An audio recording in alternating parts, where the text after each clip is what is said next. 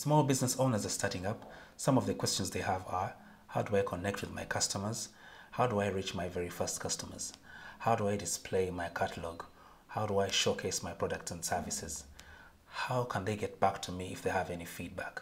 These are some of the questions that really give them sleepless nights when they're starting up. Some of them can actually give up just at the thought of such questions. Now, there's something called WhatsApp for Business. Many of us haven't heard about it, but it's been around for quite a while. This is a solution that has really changed the game for small business owners. Let's get into it.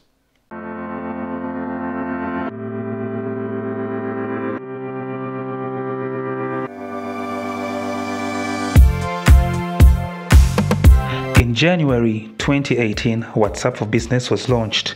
We can already see that it has 100 million downloads. I've already downloaded the application on this phone, and I'm simply going to show you how it works. As soon as you open the application, you'll see that it doesn't look any different from the original WhatsApp that we are all used to. We can see chats, status, calls. Now, there are three dots here that you have to go to at the extreme right.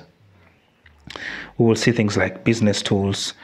Then we can see labels. Labels is one of those things that I've found unique with this type of WhatsApp. Straight away, if we dive into business tools, we will see that something called business profile, catalog, aware message, greeting, quick replies, labels. Now, these are things that we do not have on the original WhatsApp that we are all used to. Right away, let's dive into business profile. Under business profile, right away, we will see that we have business information down here where you can edit the name of your business. Say if I could put 123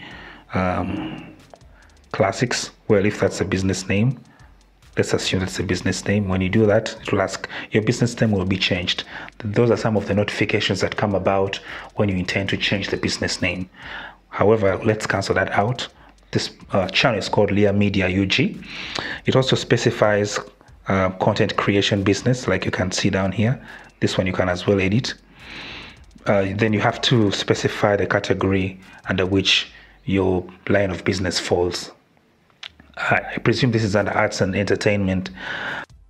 It goes on further to show opening hours. We can see Sunday is open here. I could go as well and edit that and save so that Sunday stays as closed.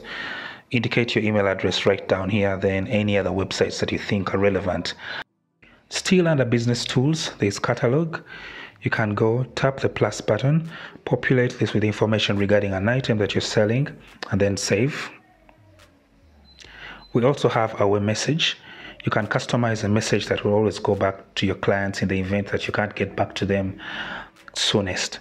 So I had written something down here. Thank you for your message. We are unavailable right now, but we'll respond as soon as possible.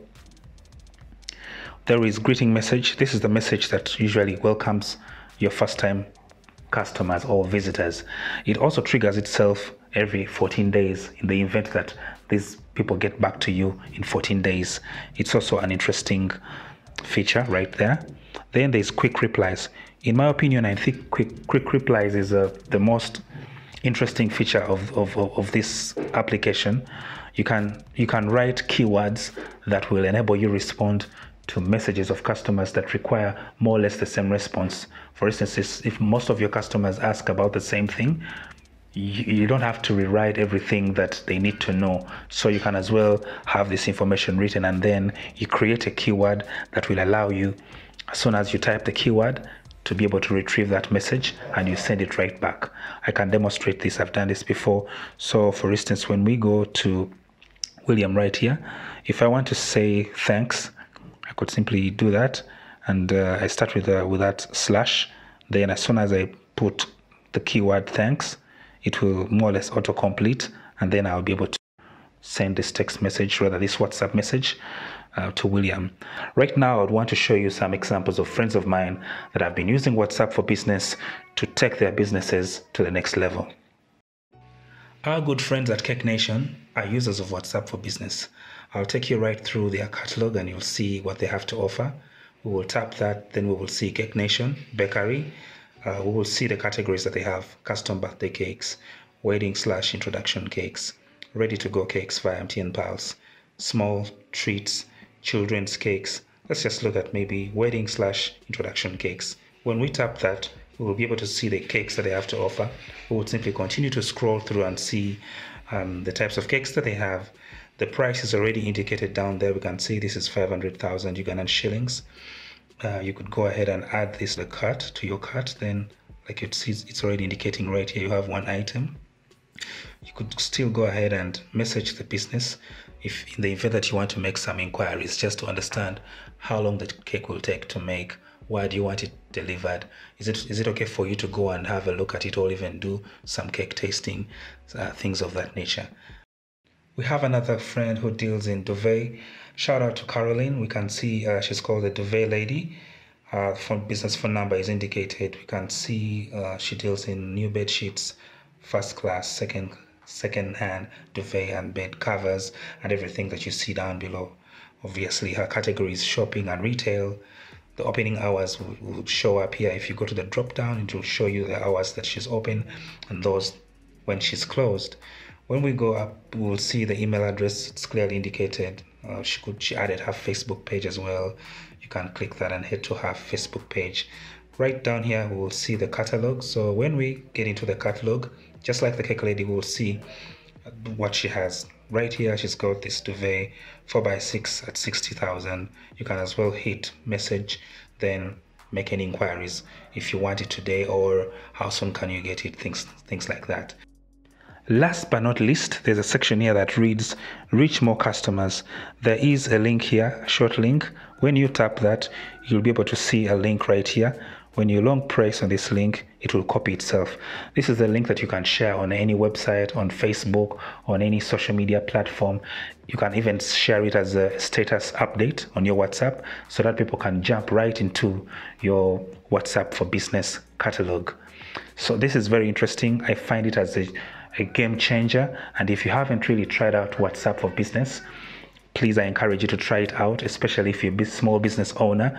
Probably you're starting up or you're stuck and you want to step up your hustle. Now we've seen all the advantages, all the cool features of this application. Unfortunately, not all businesses are permitted to operate a WhatsApp for Business account.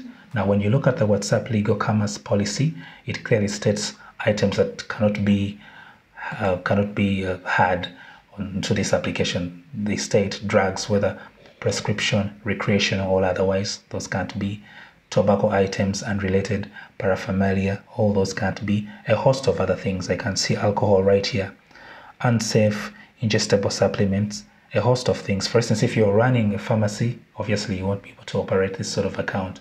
We've tried it here in Uganda, and the account was banned for a couple of months. So I think you really need to look at these policies and see if any of these things prohibit you from having a business account. Now, if this is the sort of material or content that you'd want to listen to, please consider subscribing to this channel. For returning subscribers, I really appreciate that you're back. Please, thank you very much, and I'll see you in the next video. Bye-bye.